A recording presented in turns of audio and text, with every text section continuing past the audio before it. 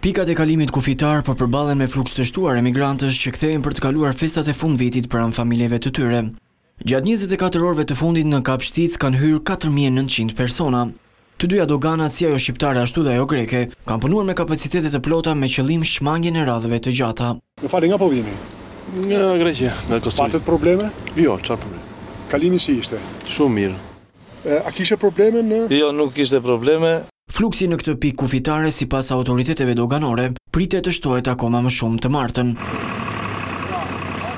Fluks lëvizjesh ka pasur dhe në pikën kufitare të Kakavijes.